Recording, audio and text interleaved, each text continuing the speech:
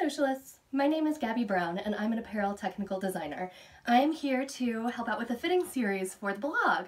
I am super excited to be here. We are going to talk about things like garment balance, garment proportion, and identifying fit issues. So yeah, let's get started. A technical designer is a person who liaises between a fashion designer and a garment factory to produce ready-to-wear apparel. So what we would do is put together a tech pack of information about the garment that we're working on. Let's, for our purposes today, say that it is a woven button-up shirt. So we'll put in a drawing of that. We'll talk about how many buttons we need, what kind of fabric it is, what kind of construction stuff we need it to do or have. Then my job would be to put in a series of numbers that talks to the initial size range, and then all of the grading for all the sizes that go out from that. So we would send that to the garment factory. They would send us back in return a fit sample, and then we fit as many iterations of that, making changes, adjustments until we get to the perfect possible fit, the perfect possible construction for that style in our price point. And at which point we would approve it to cut. So some of that is mind-numbingly tedious, such as grading for X amount of sizes. Oh, some of it is really fun, and that's fitting. Fitting is like my favorite thing to do. So when you fit, you go into a room with your designer, your product development team, any other interested parties, and your fit model. Your fit model is supposed to represent your ideal brand customer.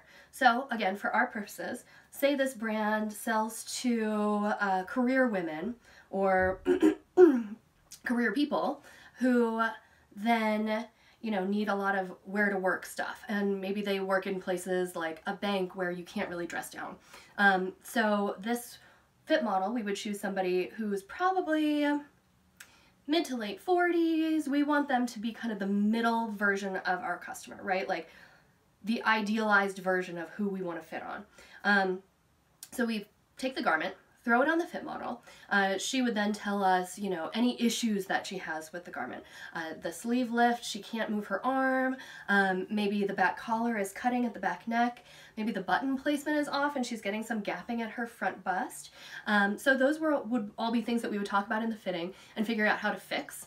And then we would also talk about things like pocket placements and sizing, the collar shape, any other items that we could think of that would affect the saleability of the garment, and how to really get the most perfect fit that we possibly can.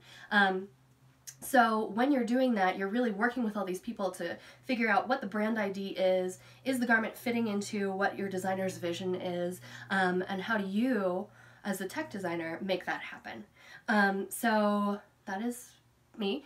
I want to help you guys learn how to fit like that. There's a ton of knowledge in this community about stuff like how to do a full bust adjustment, right? But there's not a whole lot of stuff about when you need to do a full bust adjustment. So we're going to talk about that and really learn how to identify fit issues on real people's bodies.